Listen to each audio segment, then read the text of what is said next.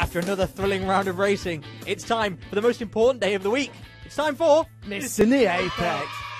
Oh, it certainly is, and there's only one place for us to start. Jorge Lorenzo. Just look at him go. Is that slow motion? No, he really is just that slow. Holy moly! But anyway, I've decided I've got a brilliant plan. What's your plan, Jack? I'm going to go down to the bookies and I'm going to put every single penny I've got on Marc Marquez to win in Austin. Well, that's a very safe bet. He always wins in Austin. 6 out of 6. You can't lose.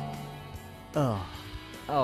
So after that disastrous weekend, not scoring any points in Austin, Repsol Honda are thinking of taking up running instead. Yeah, I heard that one too. In fact, as you can see, Mark's warming up for the second part of his relay. Hasn't he got his coat on?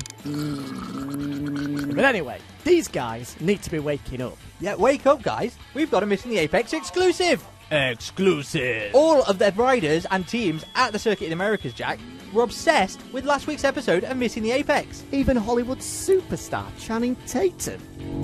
He was doing a lap of Kota and he was more interested in watching his phone. After the big race, Alex Rin's first victory, I had a very important question for him. I want to know, Alex, what is your tipple of choice? Can be with 6 or 7 Estrella Galicia beers. Oh, you're hard. Well, we've got Matt Dunn here, Alex, to tell you what you can have to eat as well. We have some kind of pastry here with goo inside it. Very nice. It's sort of a wraparound pastry. Looks a bit like a plat, almost.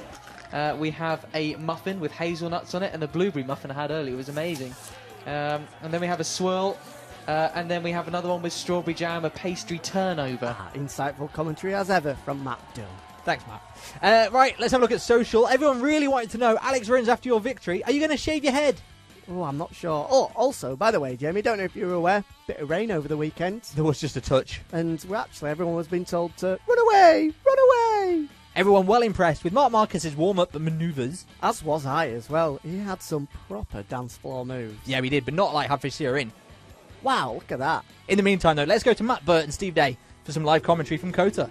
On board with Darren Binder, who right now, Live Championship, would be the series leader going into Jerez in a couple of weeks' time. What a turn up for the books that would be. Well, we've seen a Binder lead a Moto3 World Championship in recent history, haven't we, brother Brad?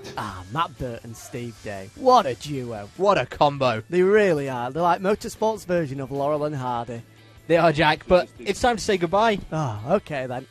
Goodbye, everybody. Just before we do, we better just check up to see if Jorge's made it yet. Oh no, there he is, still going. Go on, Jorge.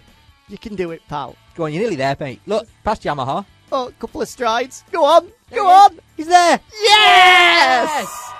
Oh, don't worry, Jorge. You know we're only kidding. Once you've got over those injuries, you'll be back sprinting down pit lane like the gazelle you are. We'll see you in Jerez.